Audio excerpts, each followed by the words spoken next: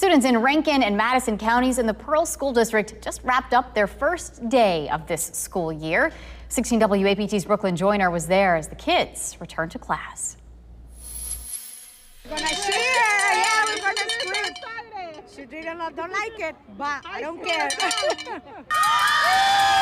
Students across the metro are hitting the books as the school year begins. This family at Pearl High School celebrating their group of seniors' last first day with a parade. She got a scholarship to go to Hines.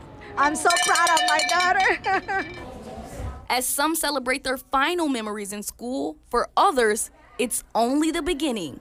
This is my granddaughter, Madeline, and she is starting kindergarten today. Tammy Smith at Richland Elementary is on her 29th year of teaching. She loves this time of year. And when I think about retiring, I said that's the part I'm going to miss, is just being here during this first days when the kids are coming in and everybody's so excited. I'm excited about seeing my new friends. The safety of the students is main priority for those in charge. The Rankin County Superintendent says 17 Rankin County schools are getting new security entryways.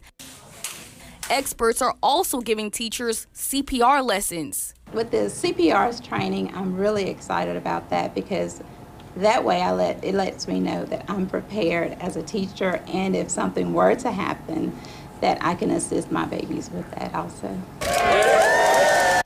And over in Madison County, as they welcome students, the school expanded its space, adding 24 classrooms to Germantown High School. It's just a great day. We've had a lot of teachers here that in the past they even haven't had a classroom that they could call their own.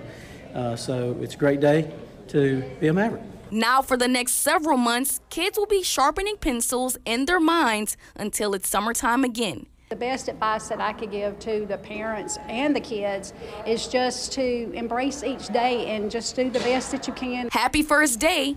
Brooklyn Joyner, 16 WAPT News.